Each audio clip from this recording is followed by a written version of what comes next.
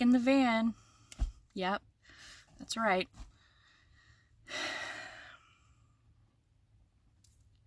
Got back to Texas several days ago.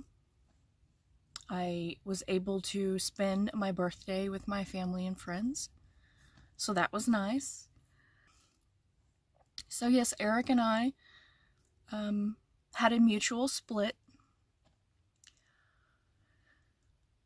Neither one of us were happy in the relationship, and rather than prolonging the inevitable, we both decided to say goodbye forever.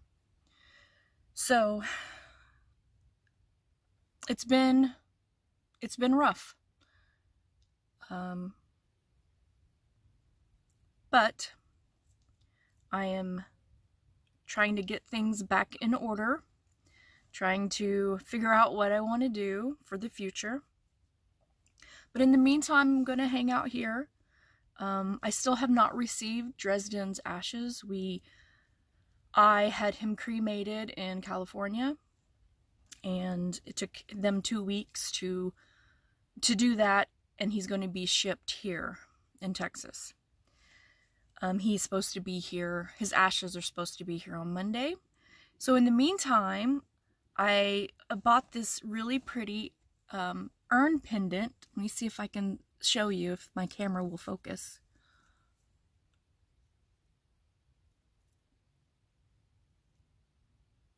And on the back, I engraved his name there.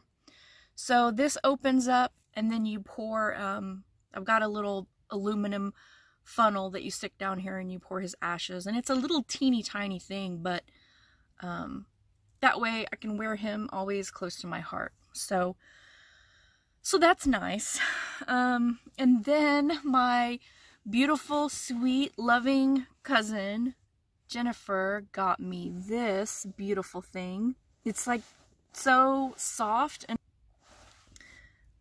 and the photo is just gorgeous, isn't it? I love how the green and the black blend together. Isn't that cute?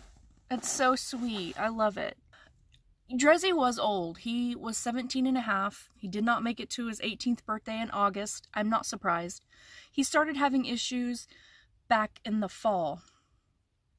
And they were like seizure stroke type of episodes, and they were pretty horrible to watch. And I took him to many vets. We ran tests, and the hard part was his blood work looked great for a senior cat, a cat his age. His organs were doing pretty well. His kidneys were functioning, even though he does have early onset kidney disease, which he's had for several years, but it has been managed very well with renal support food prescription. So we didn't have any issues with that. I always thought that he would eventually pass away from renal failure, but that didn't happen here. I don't know what it was, honestly. It could have been many things. He could have had a brain tumor. I honestly do not know what it was that caused him to have the seizures and the strokes. But the last night was very, very hard to watch. He seizured off and on for about an hour or so, about 4:30 a.m. on March 29th.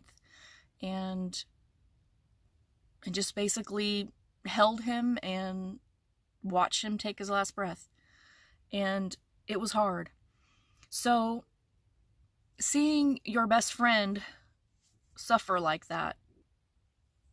Dresden was my companion from the age of 23 to 41.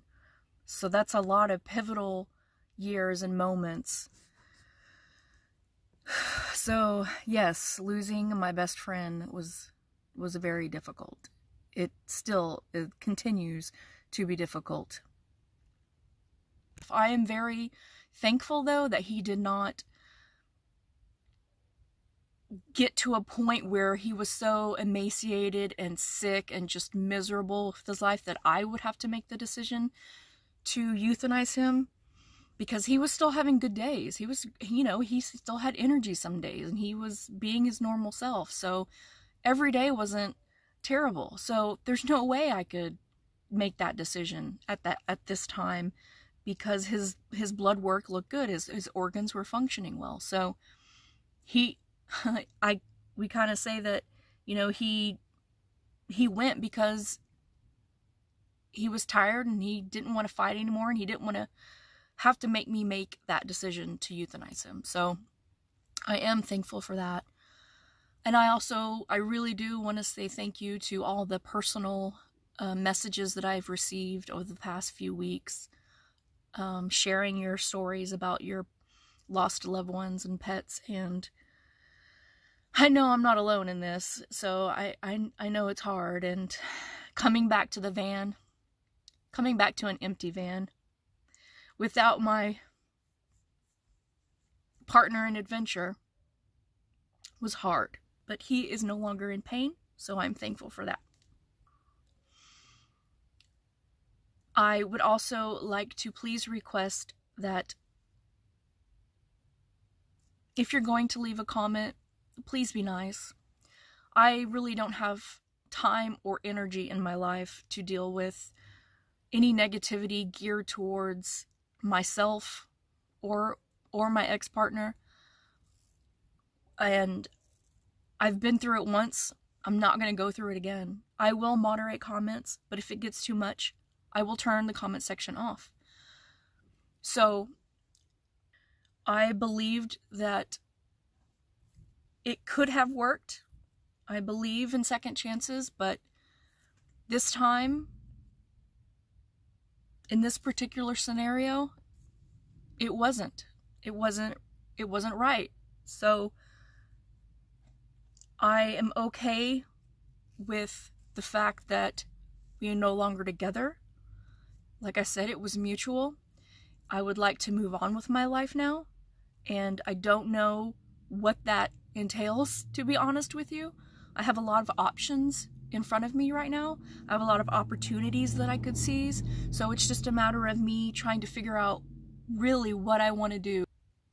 I hope that this video has answered any questions. I'm sorry for my absence. I'm sure you understand.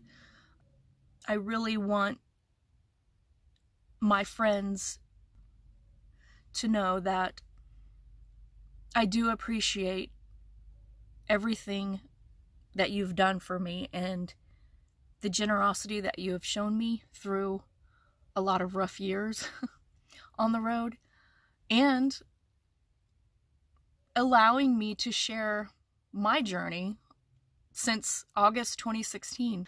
It has been a roller coaster. It isn't roses and rainbows and butterflies and perfectness, and it isn't. And the people that try to portray this lifestyle as such are doing a disservice, in my opinion. But I didn't want this video to be too long, so I'm going to close out. I still have my email address in the video description box below. You will find it if you want to send me a private message. You may do so there. I do have a photography website that has been up since last year. I haven't done anything with it. I don't know what I'm going to do with it at this point, because I am not sure I want to pursue it anymore, to be honest. I will also have that in the video description as the link, so you can check it out. And I guess that's it for now. And I hope you all are doing well out there and are being kind to one another and being patient and loving to your friends and family, and even strangers. Just please think for a moment. Try to put yourself in someone else's shoes. You don't know what they're going through. And just try to be a little kinder to each other.